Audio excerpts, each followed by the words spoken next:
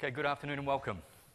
This afternoon's session on Big Data Analytics with Microsoft Excel 2013. My name is Peter Myers. I'm a BI expert, and I have been working in this space for over 12 years. And it's been an extraordinary career tracking with the release after release of the Microsoft products and seeing the evolution of Microsoft BI. So I'm very happy to propose and to present this topic, which is to combine two distinct topics, really, if you're at this conference. You see you have big data or you have analytics in Excel.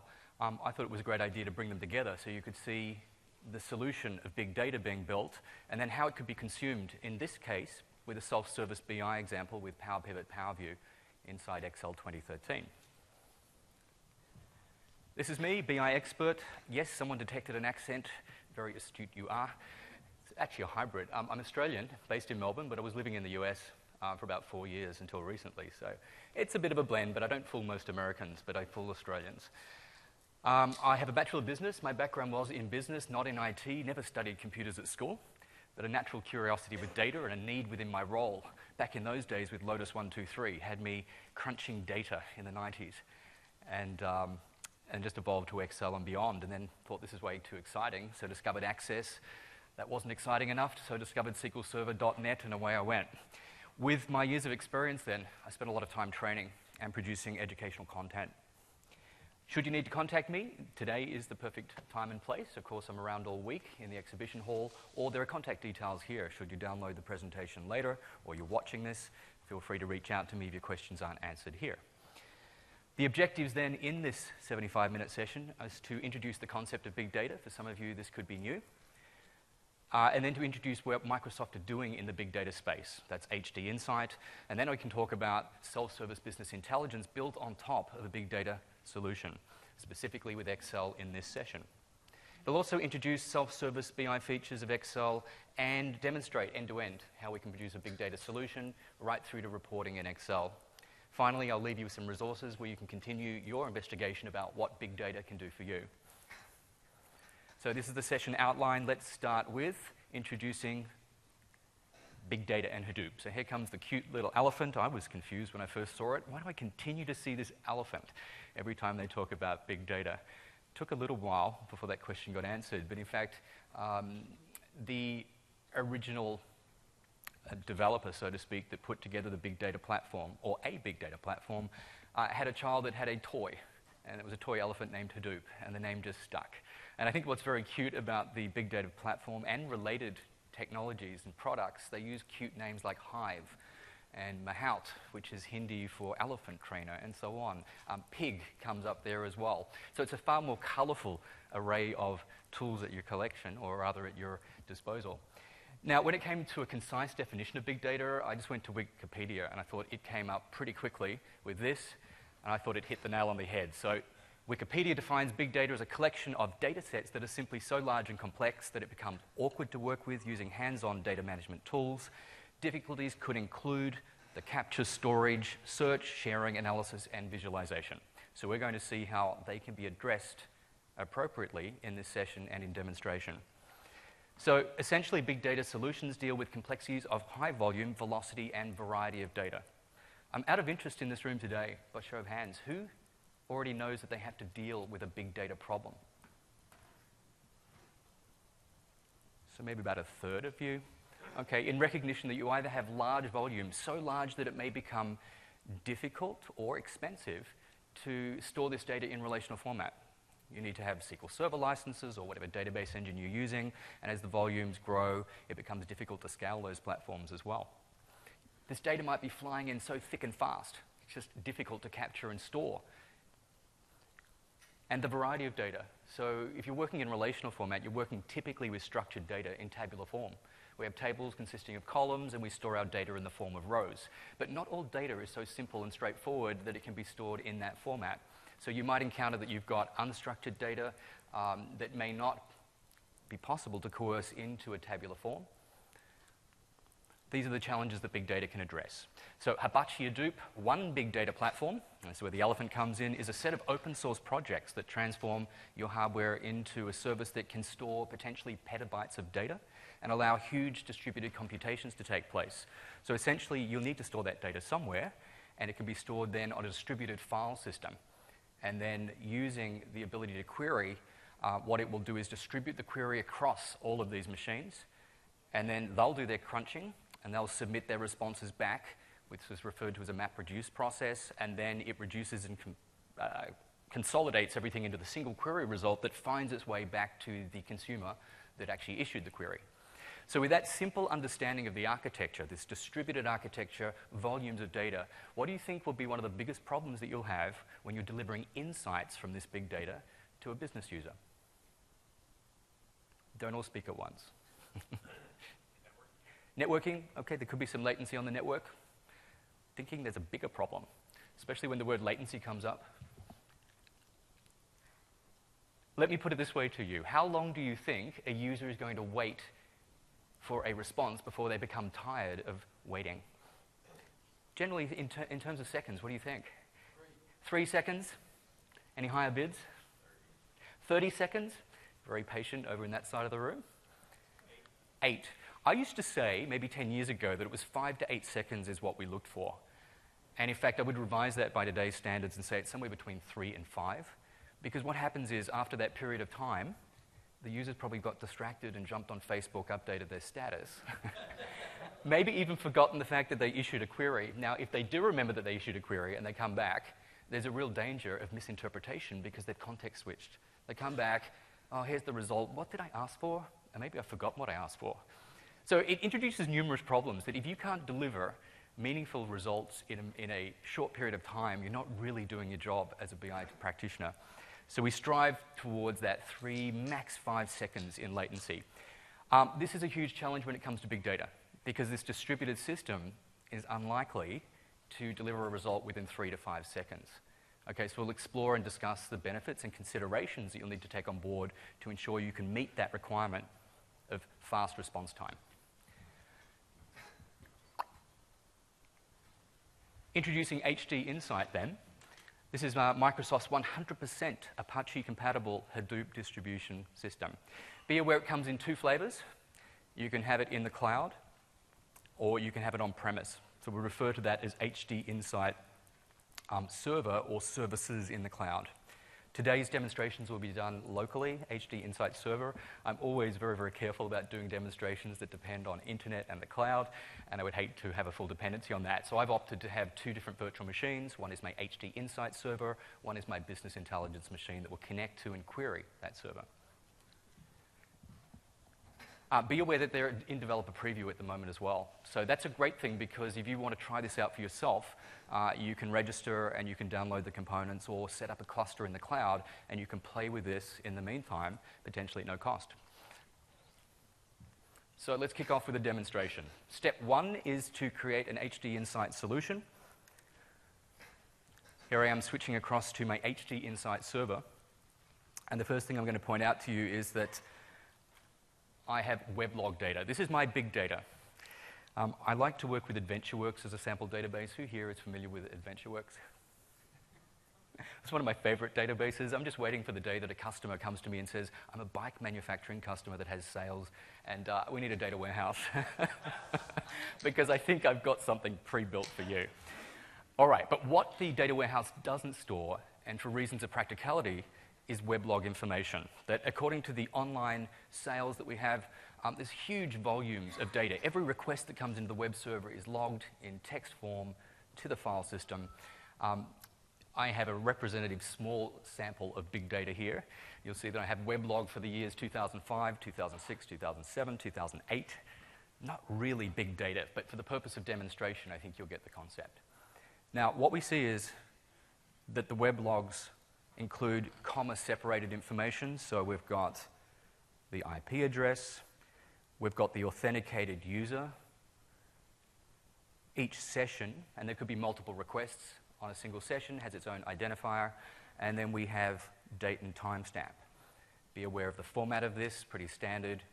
Unlike you Americans that like to switch things around, it actually goes year, month, day, and then hour, minute, second.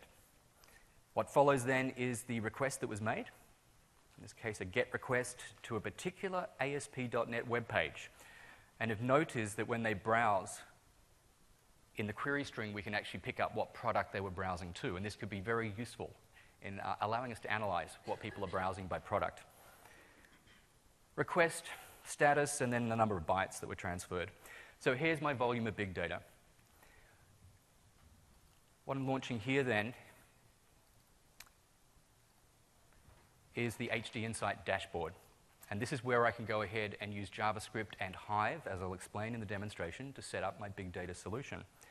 This is all achieved by using the interactive console, switch between JavaScript and Hive. Let me explain. So what I need to do is get those files from the Windows file system into the Hadoop distributed file system. So my first thing is to go ahead and create a directory. Now, if I just issue the hash command there, you'll get to see all of the commands are supported. So of interest here will be that I need to make a new directory. Then what I'm going to do is copy from local. Copy that entire folder of the weblog into the distributed file system, and then we're just going to check that it all uploaded okay. So first command, make directory that is just data. And then I copy from local. And if I switch back to my file explorer, it's just this folder here. And copy that to the data folder. So now if I go ahead and list what it finds, there's the 4 CSV files now sitting on the distributed file system. Step 1, get the data in the file system. Step 2 then, in order to query this data, I'm going to use Hive. What Hive does is abstract from you the necessity to use JavaScript to go ahead and issue queries. What you can do, especially if you come from a relational database background, is create a Hive table. It is very, very similar to a relational table. It consists of columns with data types, and then it's that table that you'll go ahead and query using a very SQL-like constructs. So select, from, where, group by. All right, and so this means that it's really, really simple to transfer the skills that you have with relational database direct into Hive. And this is how it works. What I'm going to do is copy from my snippets here the create external table statement. I'm going to create a table named weblog, consists of a series of columns. It'll be clearer once I paste it in here. So there's the collection of columns for the table. Row format delimited, fields terminated by comma. There's my comma-separated format. Stored as text file in this location, and there's my data weblog folder. So by evaluating this, I have created a table object that we can then query to get access to that big data. Let's just do some metadata querying. Describe weblog. Now take note also of the time involved for the execution of these commands. So just to get some metadata about that table, it took 2.882 seconds, and that's just confirming back to us the data types. I will point out to you that there is no data type for date and time yet in Hive. It's due for version 12. I think this is version 10 of Hive. What that will mean is that we'll be treating the date and time as a string. We'll just have to work with that and manipulate that when we get to our data model level. And let's look at this. Show table extended weblog.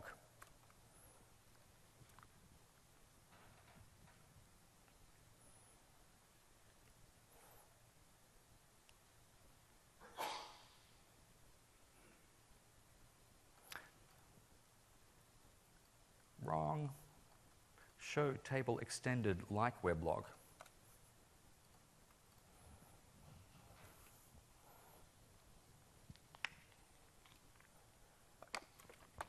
So what I like to point out here is that when you look at this information about our table, that when you're querying this table, you're really querying under the covers 4 files. And of course, that would grow dynamically according to the files that are placed in that directory. Finally, just to prove the point that this is just like a table, it is a table. How many rows do we find across all of those files? So what was that latency figure we were talking about? 3 to 5 seconds. Okay, bear that in mind. Question in front here. Oh, you were poking 3 fingers up.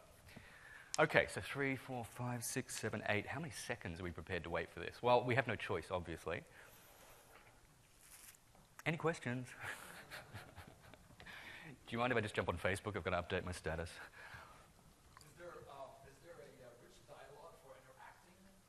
Question is there a rich dialogue for interacting with this? Not that Microsoft have provided yet. They provide this web experience, which is fairly consistent. If you're working with Azure in the cloud, you would want an interface like this, the web interface, or if you're working on premise, you'd have this hosted locally on the IIS. No, but I guess, it's just a UI to a set of services. So if you really felt keen about it, or some company out there felt keen about it, they could easily build a set of tools. All right, so let's take a look at what happened here. There's the result coming back. In total of those 4 files is exactly 100,000 rows. Not really big data, but it's demo. What you see on the right here is all of the tasks that took place to achieve that. There's a lot of work going on under the covers. So essentially this MapReduce process, it fires up the query across all the distributed servers, of which today I just have one, but there could be numerous. And then they send the results back in a MapReduce process that then sends the result, in this case 100,000 as a single value, back to me. All up, that took 47.911 seconds. Okay. Yes, question? So do you have a guidelines about how many distributed systems you need, depending on how much data? Do I have any guidelines on the number of distributed systems? Well, it takes what it takes. So for example, if you needed to query your data through a single object, like this table called weblog, they would all need to be on the one file system, in the one folder. Okay, but there's nothing to stop you scaling this across potentially thousands of servers. This is how this technology has been designed to work. It could be petabytes of weblog data under the covers there. Okay, one other question in the back. Is there any native support for XML? Not that I'm aware. But at the end of the day, if you're working with Hive, I'm not sure there's a direct way to work with XML, but you would then start programming direct with JavaScript to get to whatever your data looks like. Okay, so there's enormous flexibility there. Hive provides this abstraction from us that if your data is in a certain format, like CSV in this case, and it could be semi-structured as well. You might have arrays of data sitting in some of those columns, and you can use Hive to get at that. But if it comes to more complex and unstructured data that you have, you then have to go to a programming approach to get to it. Okay, I will take one more question. Does Hive propose the structure of the table? No, it doesn't. So that create external table command, I had to write that. And I would have therefore had to know what the structure of the CSV file was. Okay, part 2 of the demonstration, then I'm switching from the HD Insight server across to my BI server. So the requirements here, in order for me to connect to the HD Insight server, is I'm going to have to install the Hive ODBC driver. Pretty straightforward. You can download this from Microsoft, accept the terms, install, and now I have that ODBC driver available. Next step would be, and this could be the administrator, is you're going to come in and create a data source. So I'm going to create a user data source name. You'll see that the Hive driver is now available, and basically come up with a user-friendly name for it. HD Insight sounds pretty good. And connecting across to the host, which on my network is HD Insight. Now, I'm going to use no authentication. You might think that's very strange and probably not desirable. In the developer preview that I'm working from, there is no authentication or encryption implemented at this stage. Do expect by the time it goes into release that you would be challenged for credentials and you'd need to authenticate to connect to your data.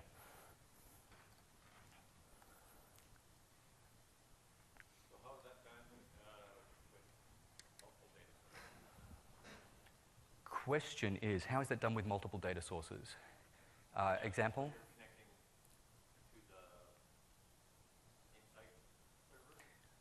Right, so in order to query the big data, and my demonstration will be using Excel, Excel, will actually be Power Pivot, will connect by using that data source name. That will establish the connection, and then we'll pass a statement through on that connection, and that's what that driver is designed to do.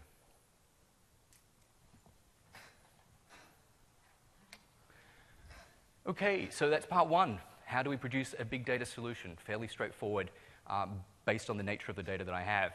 Now wearing a completely different hat, I am a business analyst that is tasked with the job of creating an experience that allows efficient and effective querying and representation of that big data. So effectively, we've got a line of questions there that would be, well, where are the web users coming from? When and where, and what types of products are they browsing? They're the typical types of questions you'd expect. Okay, so bear in mind that part of the data comes from the big data, the number of requests, the number of sessions, the users, and the rest of the data will come from corporate data. The fact that we have customer definitions, we have product definitions stored in the corporate data warehouse. So my favorite database does have a role to play here today. To bring these together as a single resource that makes sense for a business user or a manager to connect to and discover insight from, this is where Power Pivot comes in. So I'm interested to know from this audience who here has already worked with Power Pivot before.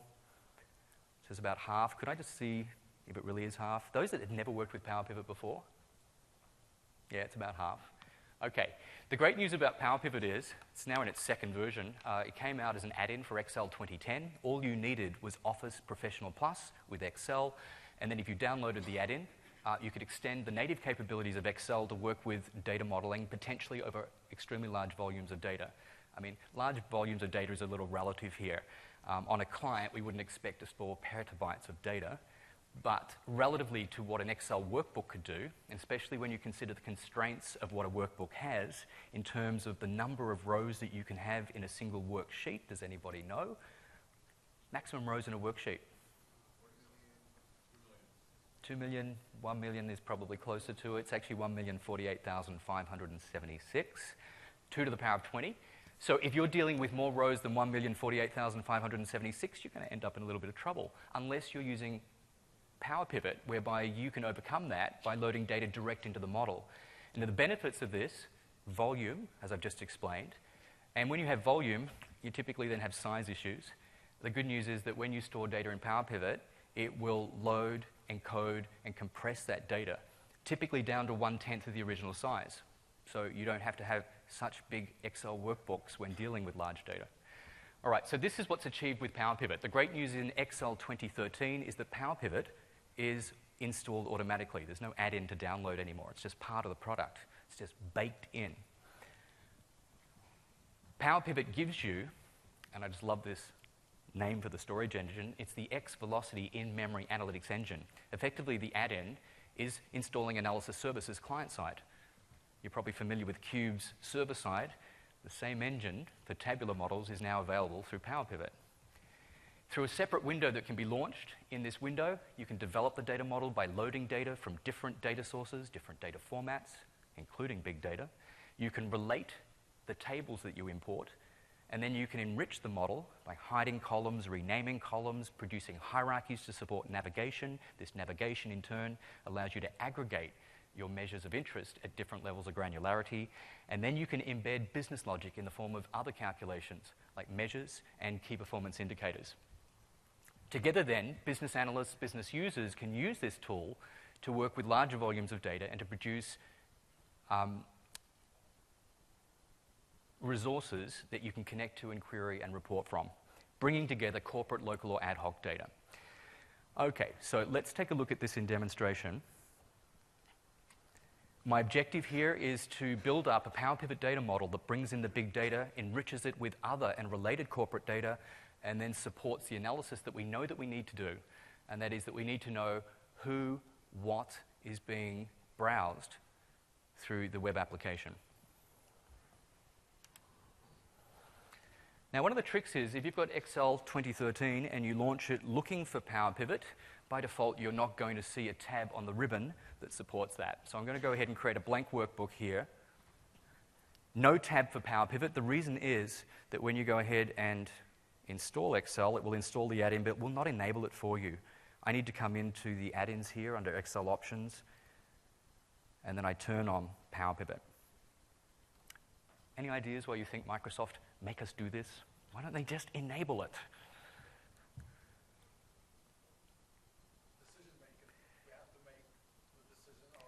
So you have to make a conscious decision that you need Power Pivot, okay. So we'd expect that if you need it, you've been hopefully educated in how to use it.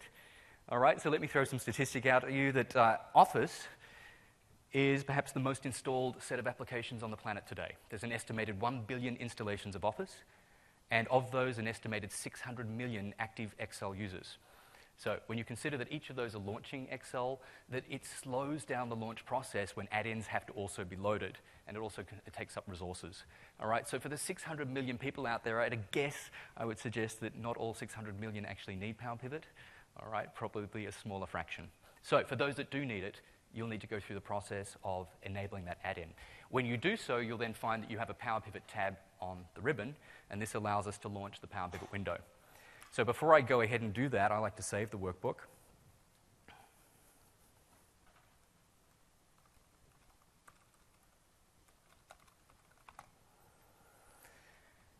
And point out here that the size of the workbook, just an empty workbook with a single worksheet, is 7.43K.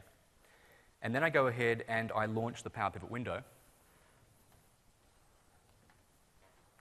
So this is a separate window that has a direct relationship with the workbook, and this allows you to then define and manage the data model. If I save the workbook, we then see that it's still 7.43K, nothing special. Back to the Power Pivot window. Here on the home ribbon is where we can bring in data from a variety of data sources, be them Microsoft data sources, OData feeds. I'll use that in my demonstration. Of interest to me right now is the other data sources. In fact, all supported data sources are listed here, whether they're relational, consisting of popular database products, or generic here for OLEDB or ODBC. I think that'll come in handy for our Hive. It could be other multidimensional sources like cubes, data feeds like reporting services reports, or data feeds that you find even available across the internet, or files like Excel or text. I'll start with this one here. Provide a friendly name for the connection, and then to build up the connection string, I just use this window. In the drop-down list, we find the user data source names defined on this machine, and that's defined the connection. Next, two options when bringing in from this type of data source. You can bring in from a list of tables or views. So here we go. It's already queried across to the HD Insight server and discovered that there is a Hive table named weblog.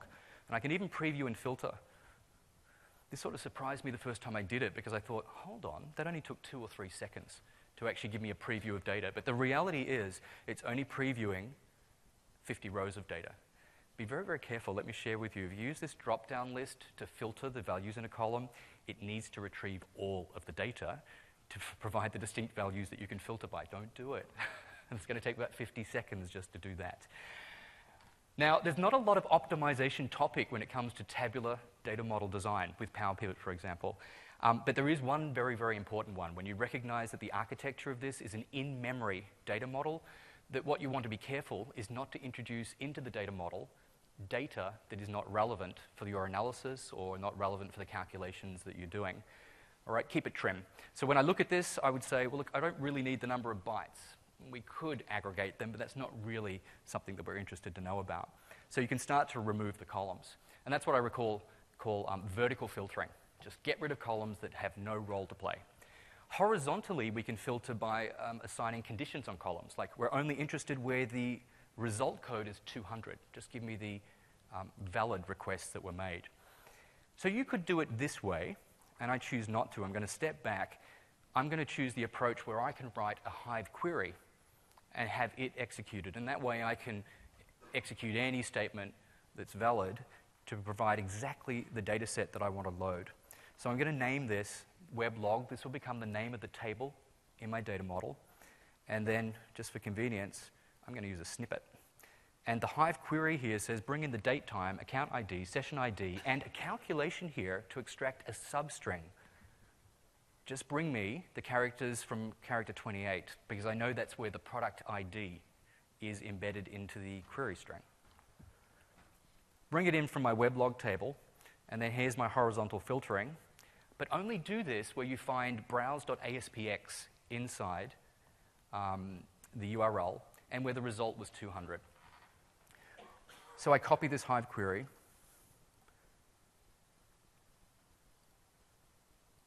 paste it in, finish, and now the table import wizard is executing that query across the data connection, and the results will then be loaded into the data model. And this should be, thankfully, the last time we have to suffer this latency of some 40, 50 seconds. All right, once the data is cached in the model, it's then in memory, and we'll discover we have lightning-fast querying results from it. Have a question here. Yes, you could. You could do this from SSIS. So we have the ability through an ODBC connection manager to execute any valid Hive statement. It'll bring back a result that can be output.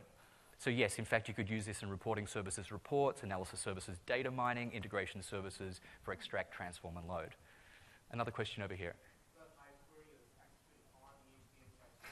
Yeah, so the Hive query, and this is the question, what's happening is the query is being sent via the data connection to the HD Insight server, and this MapReduce job is executing and distributing across all of the nodes on the server.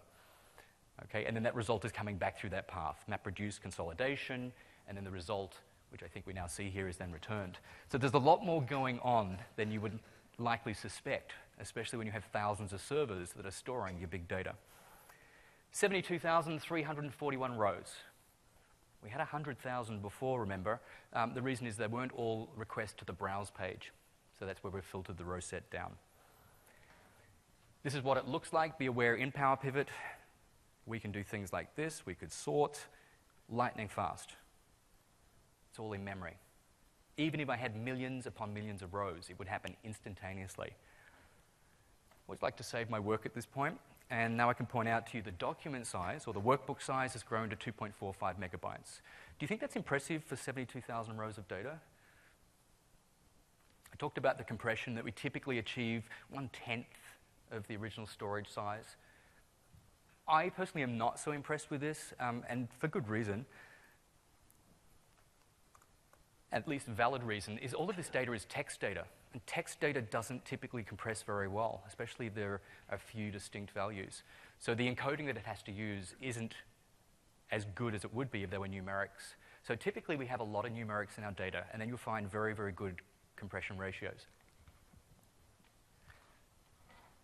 Switching across to diagram view, this is what I'll refer to as my fact table. The facts are, these are all of the requests, valid requests made to a certain page, and we've extracted the product identifier. To provide context around this, I'm going to introduce data from another data source that happens to be SQL Server. Connecting to my local host and my favorite data warehouse, provide a friendly name for that connection, click Next, and here I am at that same junction. Do I want to write a query? Do I want to go ahead and extract from existing tables? Today I'm going to write a query. The reason for this is that when I bring in my customers, I actually want to bring in related data from a geography dimension table. So I'm going to join them together as one set. So I'll name this the customer table. I'm going to use this designer to go ahead and build up a valid select statement to extract the data from the data warehouse. So identify the customer table. What I'm going to need is the alternate key. That is the authenticated customer ID that we saw in the weblog. This is how I can relate my customer dimension data across to the weblog itself. I'll need first name, I'll need last name, gender. And because there's a relationship via this geography key, I can then introduce columns from the dim geography table. City, state province name, and English country region name. Run the query. This is the result that I'm going to load as a single table into the data model. Has anyone seen this query writer before? Doesn't look familiar to anybody? Yes? Who have you seen it? Oh, it's a downloadable add-in? That's news to me. That's good. If it's the same one. I'm not sure it is. I have one that you can convert, use with DAX. No, this wouldn't be the same one. Yeah. This one's been borrowed from another BI product at Microsoft. Yeah, Report Builder. So Report Builder, which extends report writing to business users through a Windows application to guide them through the process of designing a query, they can launch this exact same query designer. So it's nice to know at Redmond, where they develop these products, that they probably share the same cafeteria. And you had the Power Pivot team sitting there saying, we need to build a graphical designer for queries. It's like, hey, we've already done that. Could we borrow it? And that's how I think it worked. Did you have a question? What version is it? This is from Report Builder 3.0. We technically call it Report Builder. If you go ahead and create a data set and you choose a relational data source type and you say build query, I think, or query editor, by default this will come up. Nope, it's been there since the last 5 years. You know, it's a little bit sneaky because why would we need parameters over here? Parameters mean nothing to Power Pivot. Anyway, it's done its job, and essentially that job was to construct graphically this query. What I like to do at this point is clean things up. If I just alias these, it saves me renaming the columns later on. And in fact, what I can do here is produce a calculation that concatenates first and last name together, alias this as just the customer. This one here can become state, and this one here becomes country. You can rename them later on, but I just find putting them in the definition of the query itself, and there's our table, just speeds things up. I need another table like this. This is a beginner's mistake. I need to bring in more data from the same data source. Let's define the data connection again. No. Go ahead and open up your existing connections, and you'll find that connection already defined. If you open it, it relaunches the table import wizard, and now we'll have two tables defined on the same connection. This one is going to bring in product information. In the AdventureWorks data warehouse, product is what we refer to as a star schema, or rather a snowflake dimension. It's been normalized into category, subcategory, and product tables. Not great from a modeling point of view. We like to denormalize. It makes it easier and actually more efficient. So from the dim product table, I'll bring in the alternate key. That is the value that was stored in the query string for the request to the browse page.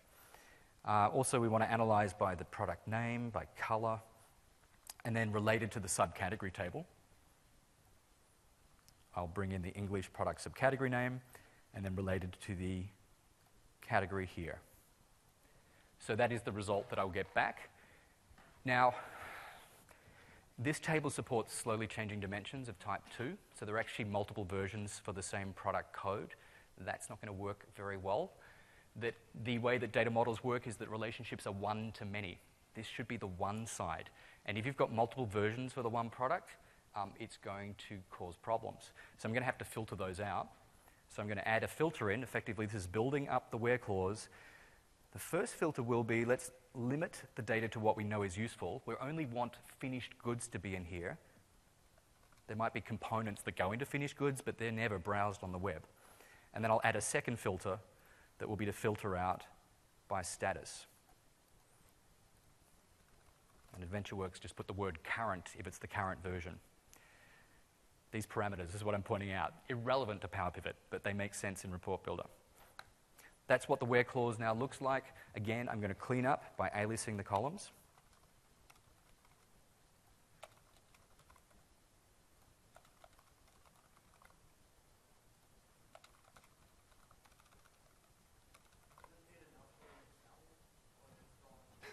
Sorry, could you repeat the question?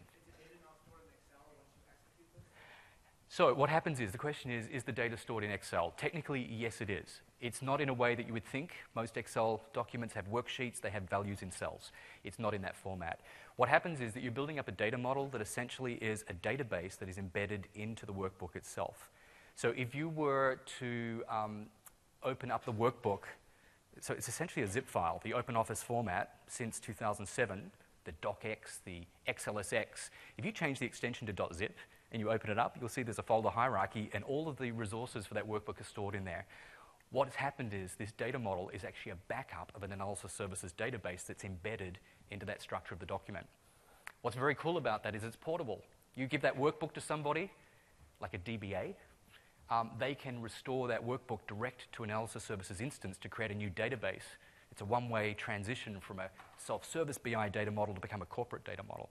You can also import from that definition to a Visual Studio project, and therefore a developer could enhance and enrich and deploy a new data model based on the original design or your proof of concept that you've done in a workbook. Proof of concept is an excellent idea for you developers. You don't have to go to Visual Studio.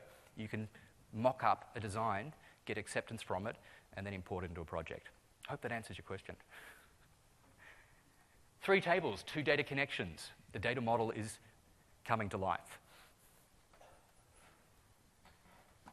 Now, an important table that you'll need in all data models is a date table. This is how you allow the filtering and the analysis by time. So what I've got is a different approach, is that AdventureWorks, for consistency with the self-service BI data models, is that they promote this consistency by enabling and supporting data feeds. So when we educate people on Power Pivot, we say, oh, when it comes to defining a date table, as you will need to do, because we want consistency in the way data is defined in this organization, here is how you do it. Connect using a data feed, browse to SharePoint. In SharePoint, I have a data feeds library. and we've cataloged a data feed specifically for date and time analysis.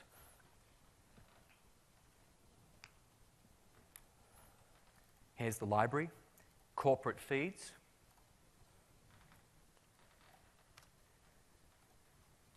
And that data feed consists of actually two feeds within.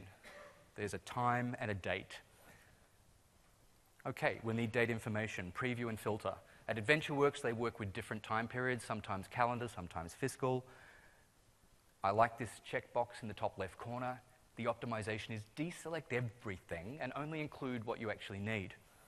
We will need the date key that will support the relationship to our weblog data. I'll also need the raw date. I'll explain why in a minute. A date label as a user-friendly description of the date, and then the month label as well. We have quarter, and then we have year. And if I was so inclined, I also have fiscal periods in here as well. So this just makes it very, very easy. For time, what we see here is a time key, the classification of hour, down to the 15 minutes, down to the very minute. The number of rows available through this feed would be 60 times 24. Essentially, every minute of a single day is defined here, and the time key, 0 at midnight, 15 here is 15 minutes past midnight, and what would happen at 15 minutes past 1 o'clock in the morning is the key would be 115. It's the hour multiplied by 100 plus the minute within that hour. Finish, this introduces two tables then based off a single data service.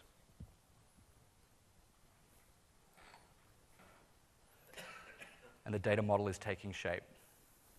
Okay, so the next step is, now that I've introduced the data and I have these 5 different tables, is to establish relationships between them.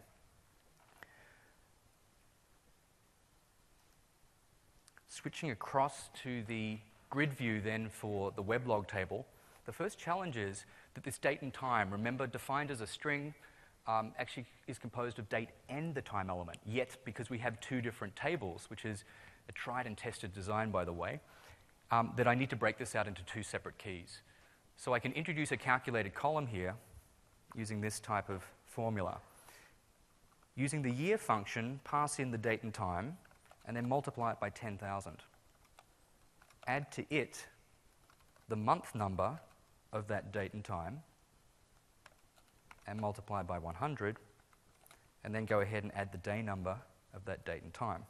And that's going to give me the exact key that I need to relate to my date table. Okay, that's worked nicely.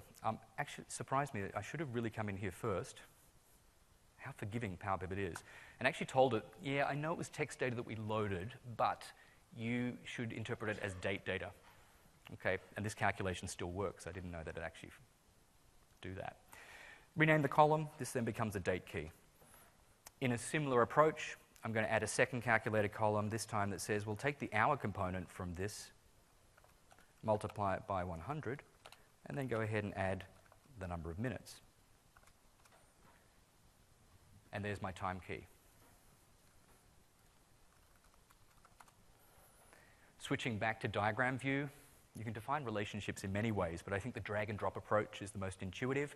Remember that when you do this, you always drag from the many side to the one side. So you're dragging from the weblog table. So in this case, account ID relates to customer ID. Product ID relates to product ID, and so on.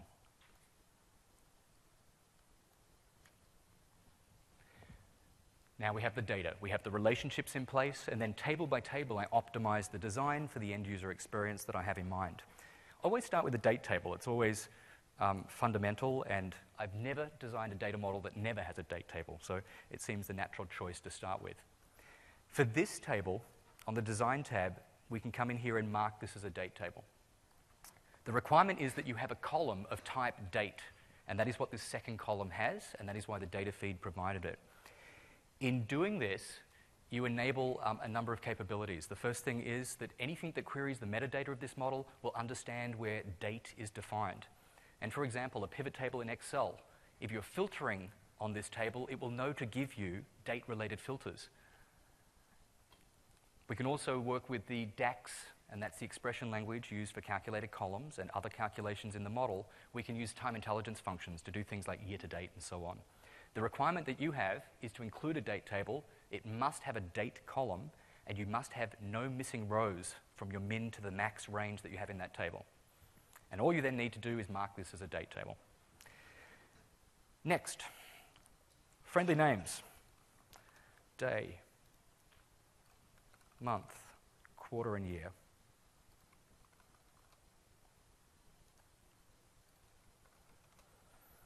Now, a closer inspection of month, if we were to filter month, what we get to see are the distinct values that are found in this column. Do you notice something a little unusual, probably unacceptably unusual? Yeah, not chronologically sequenced. It is by default alphabetically sequenced. So that would prompt me, due to my omission, to come in here and go to the table properties. This should look familiar. You can always come back here and modify the definition of how that table retrieves its data. And at AdventureWorks, they do provide a month key that is the year multiplied by 100 plus the month number, 1 for January, 2 for February. So now if I just introduce the month key, I can then come across to this month column. Now, providing there's a true one-to-one relationship between the values in these two columns, I can then go ahead and define that the sort for this column will be based on the values of this column. And now we see that they are indeed chronologically sequenced. Next level, and I switch back to diagram view for this because I'm about to define a hierarchy, and hierarchies can only be done using this designer. I maximize the table to focus on it, and then I just multi-select and say create a hierarchy based on these. And then I name this the calendar hierarchy. By the way, the sequencing of the levels, you can adjust them. It actually gets it right most of the time because it looks at the data, the cardinality, and it says, well, that should be the sequence. It doesn't interpret the names of your columns. All right, and then I choose to hide the rest. So the only visible resource in this table will be a calendar hierarchy that will allow the user to navigate from year, quarter, month, down to day. Next, for time, probably rename this. This becomes the quarter hour. And this just becomes the minute. And I create a hierarchy from those three. And then I hide. Onto the customer. We have the customer, its city, state, country, and this would become my geography hierarchy. And then I would hide all except gender.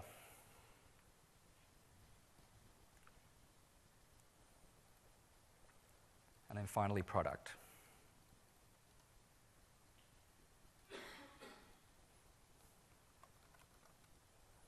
And hide all except color. So it's pretty straightforward. Once you learn to do this for about a dozen tables, it doesn't really get any more tricky than that. The purpose of the weblog table is to provide facts about what was browsed and when and by who and for what product. Okay, in a dimensional model, this would be a fact table. The purpose of the related tables are therefore to provide context to your reports or to filter. And when filters are applied, they restrict the rows that are in context. And it's those rows that we would then aggregate to come up with calculations like sum of sales, or in this case, number of sessions, number of customers. So I switch across to the grid view because it's in this pane down here that I can define these types of calculations. These are calculated columns. They use DAX. Down here, it's calculated fields, or what we refer to as measures. Easy way to create them, if you multi-select, you can then auto-sum. And here's your 6 aggregate functions to aggregate the values in those columns. I'm going to use distinct count. The first one then is the distinct count of account ID. If I rename the first part of this expression, and I just call it customers, that will allow me to determine the number of customers, and I can filter by time periods, date periods, and so on. Also like to format that as a whole number, comma separated. This one here, count of session ID, will just become the sessions. So we can determine the number of distinct sessions that have taken place.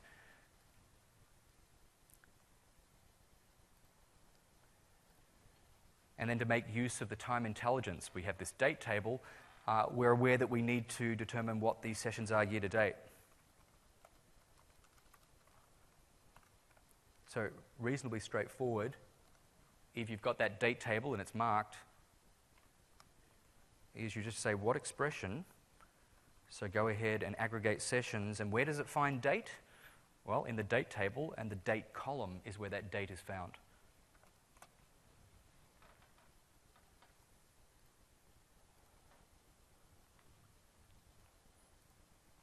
And that's what our weblog table now looks like. I can then go ahead and hide these. It's not relevant for users to even understand that those columns are available.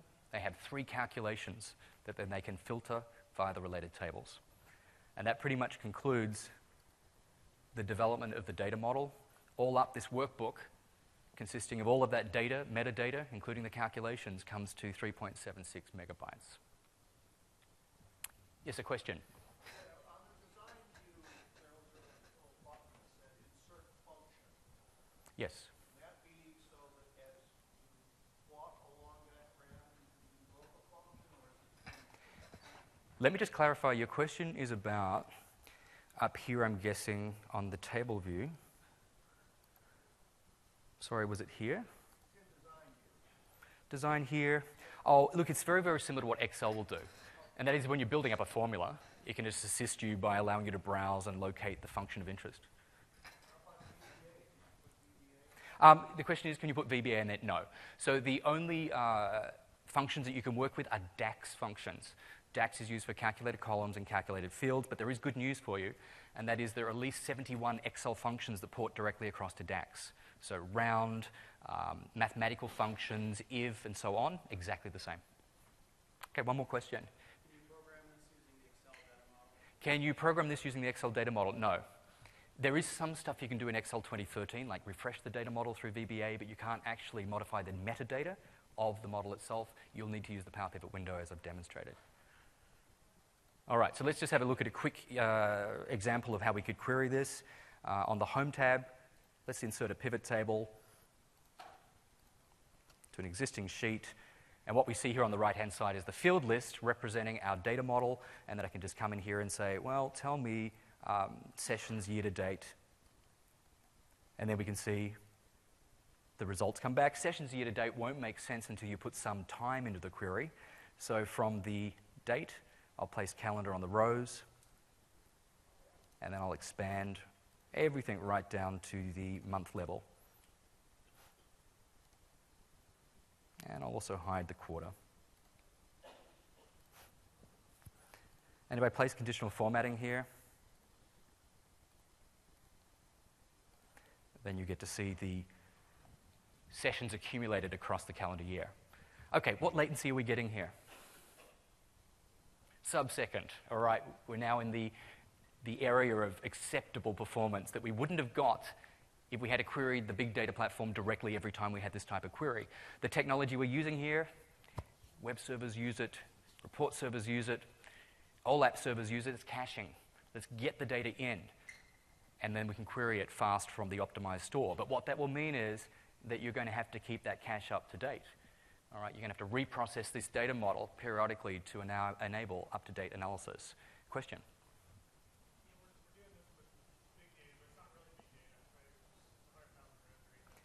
So it's not really big data. Why do you say that?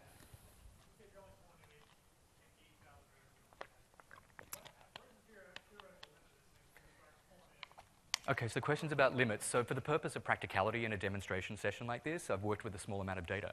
But in a realistic scenario, Microsoft have a number of case studies around this. It could have been petabytes of data. I'm going to address this later with some slides once I've finished with the next part of the theory about benefits that we have and the considerations you'll need to take on board when you're working with real levels of big data. I'll come back to that question. All right, so that's the second demonstration. Moving on then to the next topic, which is the visualization. I just showed you a pivot table. Really what I'm attempting to do here is show you some of the great new features in Excel 2013. And one of those great new features is PowerView. PowerView was first released as part of SQL Server 2012 and made available only through SharePoint. And so therefore, it was a web browser experience, Silverlight, the ability to connect to a tabular model, be it Power Pivot or a tabular database with analysis services. You could use this rich interactive web experience to go ahead and create an impressive visualization. That capability is now embedded into Excel 2013. Highly visual design experience, rich metadata-driven interactivity based off the definition of your, in this case, Power Pivot model, and it's presentation ready and sexy at all times. It's great for delivering intuitive ad hoc experiences, or they could be for canned reports as well. But it could be just for those one-off questions that I've got. It's very easy, and especially for someone that's not particularly educated in report writing, to work out how to get the data they need through this highly visual experience. All right, when you work with Power View in Excel, you can connect to the Power Pivot data model. Remember, this is an embedded data model in the workbook itself, or you can connect to an external tabular database that could be a corporate data model hosted on analysis services. Some new features added in 2013, the maps. So Bing Maps, as I'll demonstrate, we can see where these sessions are happening spatially on a Bing map. Pie charts are added, they're new. The ability to navigate hierarchies in a report is now supported, as are KPIs. Drill down, drill up, the ability to change report styles, text size, backgrounds with images, hyperlinks, and print support are some of the new features to look forward to.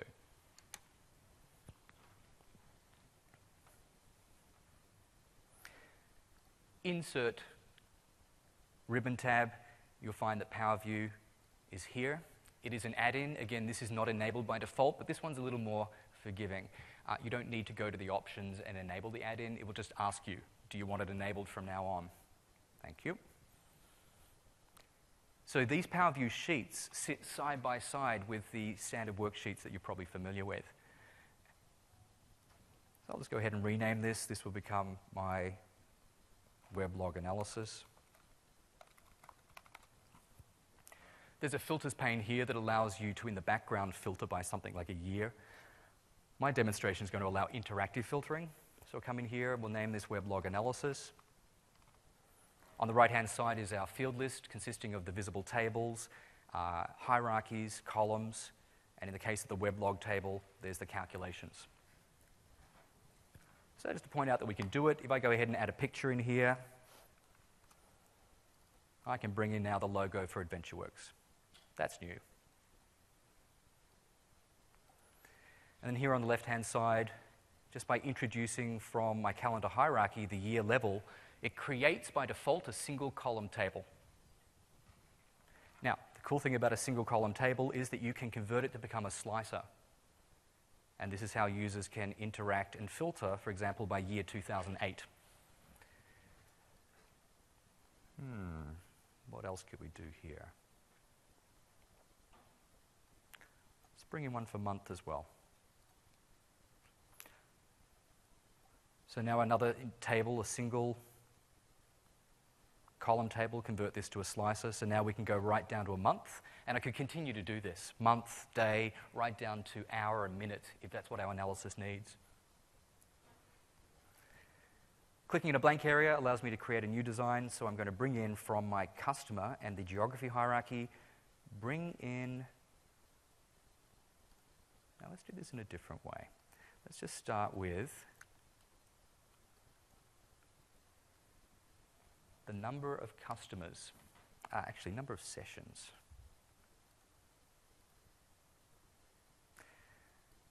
And then I could break this down by month and then remove that filter. And then I could just easily switch this across to a chart. And what happened in 2009? We don't have any data for 2009.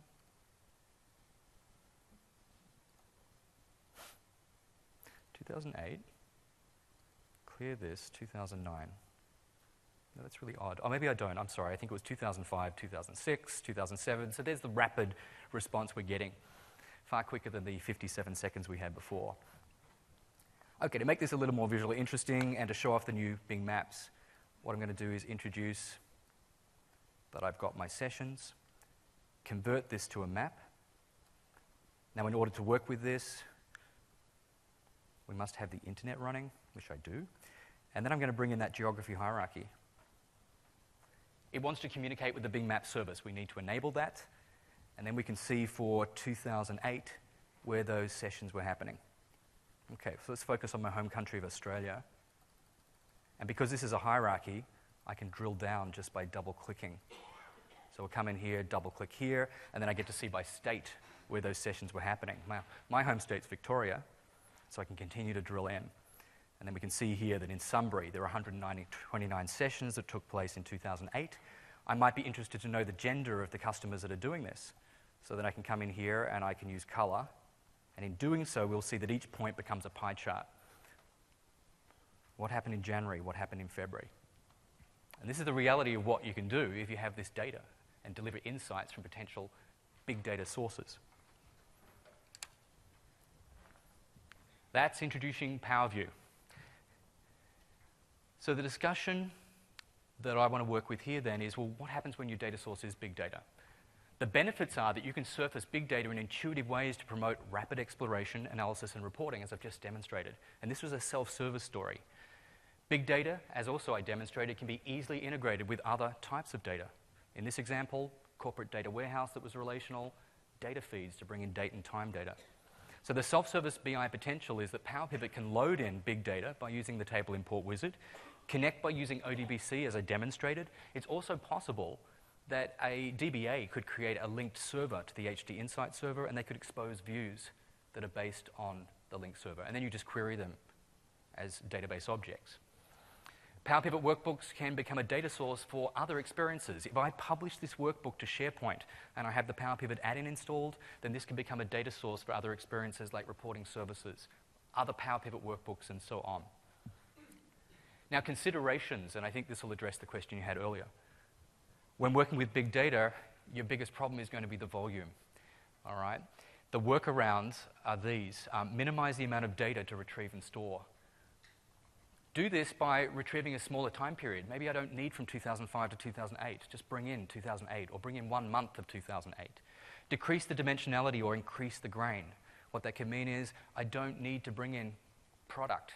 If you lower the dimensionality, you can then aggregate the query coming back from the big data store, group by date, customer, and bring in that type of information. Here I brought in granular per request session or request data. I could have group by'd in the Hive query. The other approach is that you can increase the grain. Maybe we don't need to go down to the minute, the second, we just need to go to the day level, aggregate at the day level. You could take the approach of a sample with a random distribution of data. If you're confident that it's equally distributed, you could then say bring in 1/10 of this, and therefore any of the calculations we have should multiply the value by 10. It's not accurate, or sorry, it's not wrong. There will be an error margin in there, but it might work around the fact that you've got such large volumes of data that something that's indicative is close enough.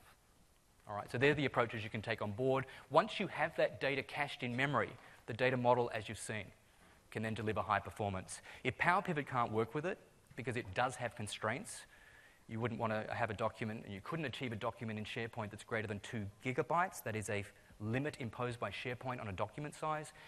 Then this would become a candidate, become a tabular database hosted on analysis services, and then you're constrained by the memory on the server, not by a document limit size. Here are some resources. Don't expect you to scribble them down now, but you can download this deck, and there's more information available to you. And of course, there's many more sessions this week addressing big data and analysis.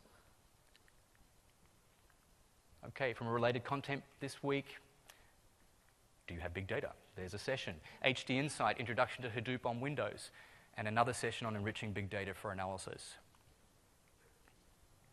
Of course, our favorite resources at Channel 9, Learning, TechNet, and MSDN, or now MSDN, and the track resources.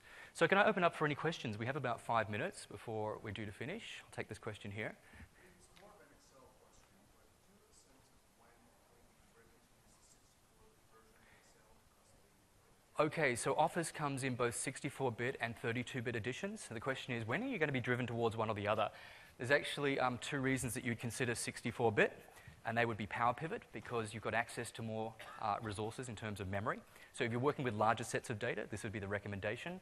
Data Explorer is a new add-in that will become available for Excel, and that's another consideration for 64-bit. But beyond that, it really shouldn't matter. It is documented somewhere. I don't have the statistics in front of me. Yes, it will be findable. If you have a look on there, I think Dave Wickett from Microsoft has got a blog post on the details about the differences between 32 and 64-bit.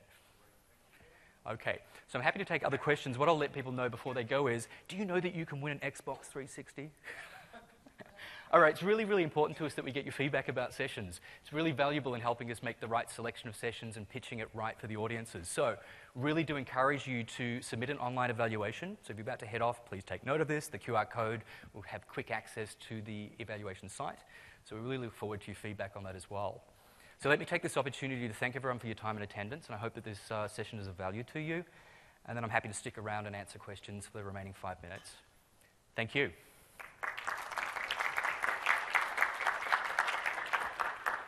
Okay, who was next with a question? Yes? So you use kind of canned static data in this example? Did I use canned static data? It was fixed files. They were live, right? Well, yes, so they were CSV files, but what you can imagine is these web servers are still pumping out a lot of data. You could be having it pumped directly into the Hadoop file system. Okay. All right, so basically every time you're querying it through the big data, it will be whatever's currently stored on that file system. So yes, it's dynamic in that sense.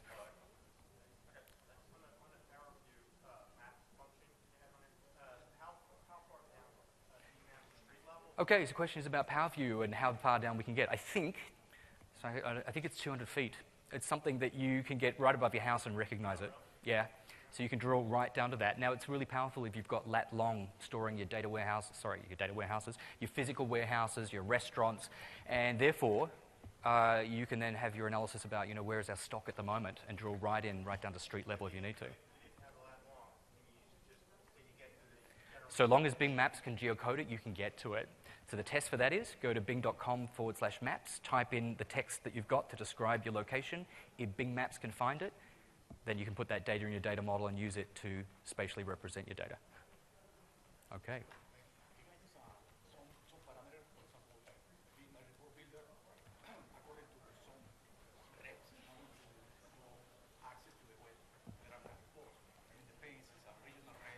So the question is about PowerView and parameterization? Yes, parameters for PowerView? Yes. So if that's your question, if you need to parameterize a PowerView report, this is not supported. No, it's not. You can interact with the report through the filter pane or by the slices in my example, but you cannot pass in parameters from an outside experience. This is not supported in PowerView.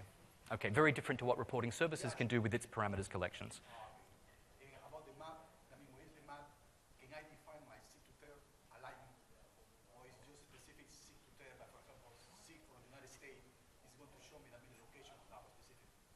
Right, so when it geocodes and you give it a state name or a country name, I think what it's doing is choosing the midpoint of the true region, so you can't control that. The only way you can control that is by putting explicitly latitude and longitude in your data, and then you can control exactly where those points will appear. Okay, good luck.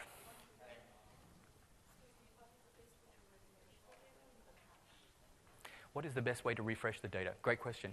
So in Power Pivot, you would do it explicitly on the client by opening the workbook and refresh. If you want to automate it, you'll need to use SharePoint with the Power Pivot add-in, and therefore when you publish the workbook to SharePoint, you can then configure a data refresh configuration on the workbook itself, and you can then have it refresh 2 a.m. every 24 hours. So it should happen on an off-peak time, because we recognize that query will be long and slow, so therefore do it in the middle of the morning, and therefore when I come in at 8 o'clock in the morning, we've got up-to-date data for the past 24 hours. Same data source, but shared by, not shared the same for multiple workbooks. So I have to do report.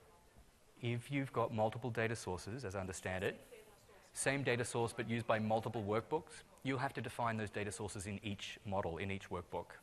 There's no separate object that you can then connect to get to the data. Yeah, I see the session you use query to use the data source. For example, if I have a large data set, I minimize my data inside, for example, 2 months.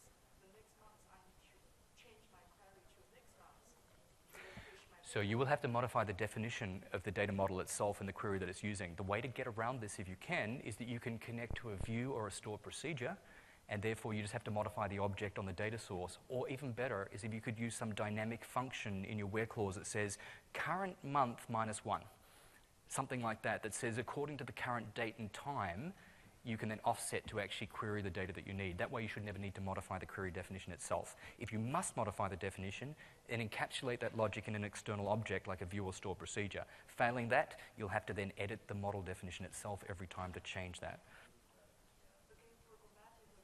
Can you programmatically do it? Not for Power Pivot. You could potentially do this for an analysis services tabular database because there are object models and it's XML definition. You could do that as a developer, but that's not a supported path for Power Pivot. So if you need to dynamically and programmatically modify the definition of a tabular database, you can do so. Okay, it would be a developer activity. There are object models that could support this. But this is an extreme thing to do. Really, if you need to automate the change of a definition of a model, and basically it's the query that's the dynamic part, as I've mentioned, I think you'd be better putting that logic in an object in the database, like a view or store procedure, and then you simply modify it.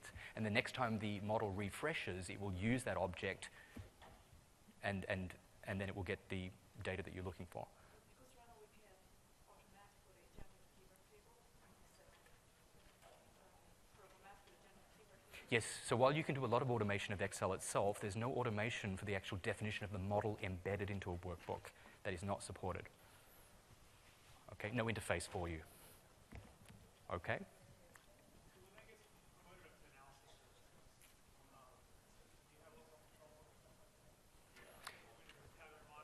So when you take a Power Pivot workbook and promote it to become an analysis services database, is that your question?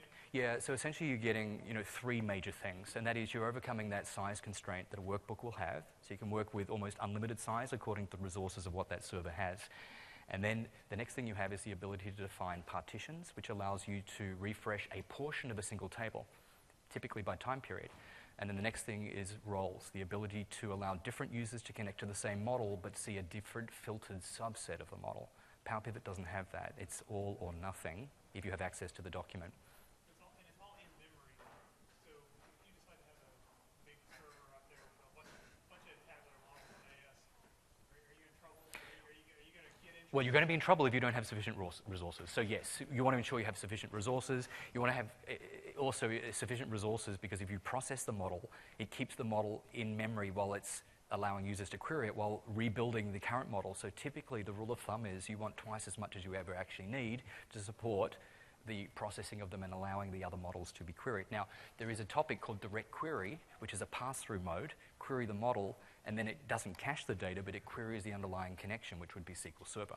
And that can overcome the need to actually cache data on the server, but it introduces latency because you're then slowed down by what the database engine can deliver.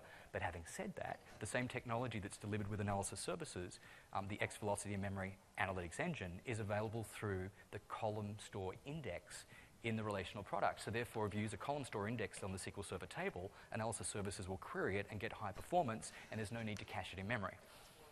There's about a PDW a couple months back, and we're going to V2, which has got the column store on the PDW and faster table. Okay, well, I hope that helps you. Yeah, Thank you.